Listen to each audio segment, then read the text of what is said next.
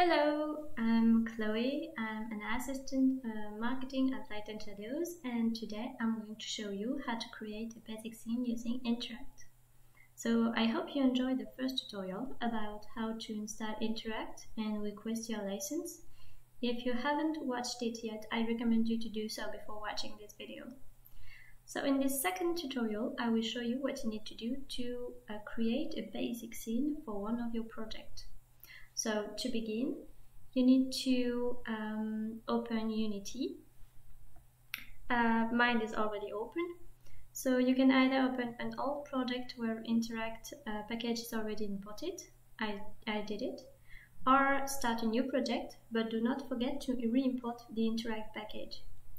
So then you have to click on the Interact menu and select Create a new simulation.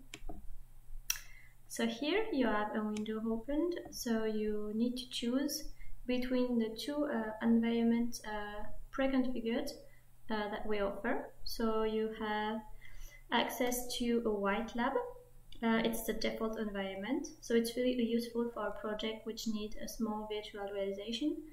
Or you have access to a factory that is really effective to visualize industrial objects in their context.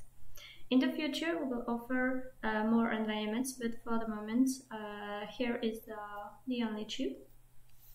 So in the Scene tab, here you can check on your screen if your environment is created. So I'm going to the laboratory. Okay, so here you see your environment was created.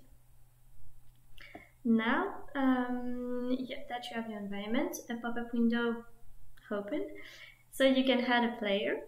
You can choose display settings between the 5 we have here. So you can choose the HTC Vive or the Oculus Rift. That are two virtual reality helmets. We also supported the Windows mixed reality helmets. Here you have the desktop that we are going to use today.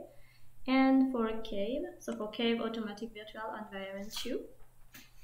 You also have two other options, like hand tracking or body tracking with lip motions or Manus VR, and RT suits or light and shadow suits. So today I'm going to choose desktop, and we do not have any tracking, so we just click on OK. So here, take a look at your scene.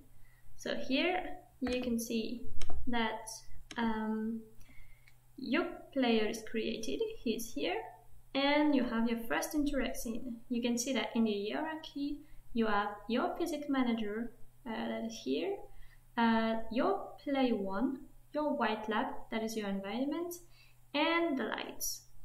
So be careful, you need to be in the Scene tab to see your environment and your player, not in the game or asset store, and not in the play mode.